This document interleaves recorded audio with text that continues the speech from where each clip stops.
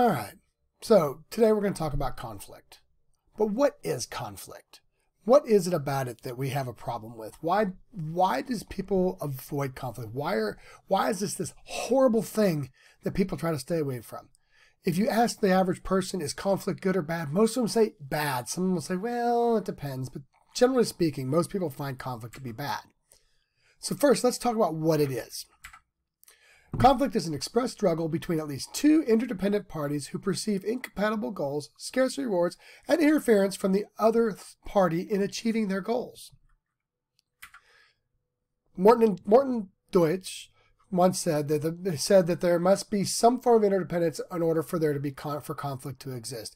Okay, so most of you probably grew up and you had as you're growing up, you had a parent that would say, eat your vegetables, or because there's some starving kid in Africa or Ethiopia or wherever it was the country du jour was. So when we think about this, though, did you really have a problem with that child in Africa or wherever it was? Or did you have a problem? Did it prevent you or get you to eat your vegetables? Probably not. Had nothing to do with it. In fact, you probably thought, you know what? Then send it to them. I don't want them. So there must be some form of interdependence. There has to be something that is part me, part you, part whatever.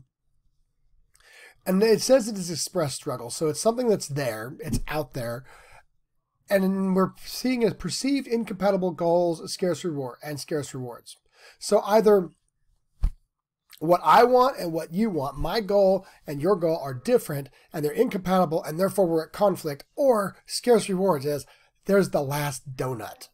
And I want the last donut, but I think you want the last donut too. I perceive you as wanting it, and therefore we have those incompatible goals or scarce rewards. All right. Now, conflict is not static. It does not stay stationary. It escalates and it de-escalates as things change or things progress. One of the first things that happens is unfulfilled needs. As things go along, as we go along with our needs and they're not fulfilled and we don't get that donut or we don't get the things that we're looking for, this will escalate the conflict or increase the conflict and make things worse. The next thing is that can be compounded by what's called dialectic tension. It's the idea that what I want or what I think I want versus what I can do type concept. Let's look at a introvert extrovert situation. The introvert wants to go to the party. That party's there. They really want to, but you know what? I want to stay inside. Okay? So those are the ideas of dialectic tension.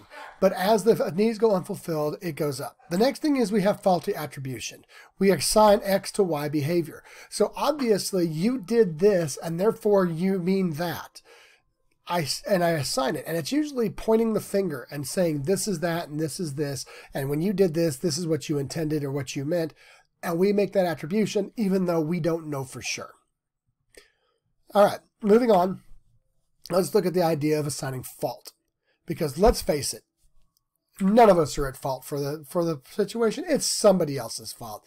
What we see, why we have a problem, why can't we have enough apple fritters in there and there's just the one last apple fritter, and what can we do about it? It's because you didn't buy enough.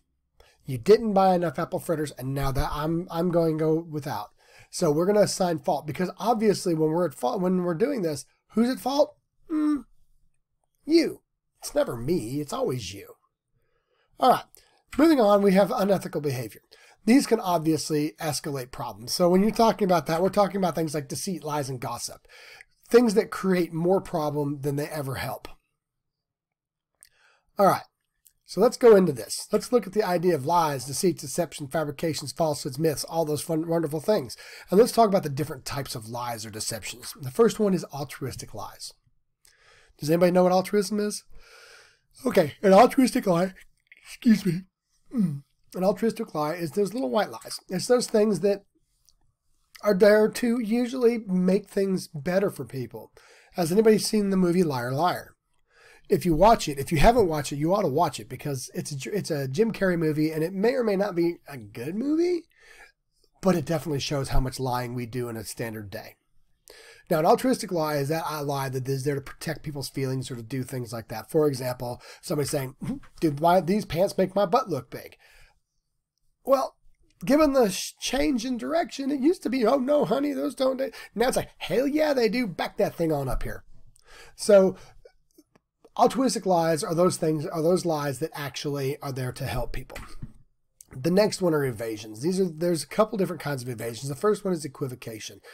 It's that saying like, oh, I met up with an old friend from high school last night. I didn't bother to tell you that old friend from high school also was my first crush. You know, makes sense? Or you're hinting around, like, instead of just coming out and saying, it's like, I don't think vaping is allowed here. Or then you move into the self-serving lies. Okay, we know what these are. These are the omissions or fabrications. We're going to leave things out of the thing.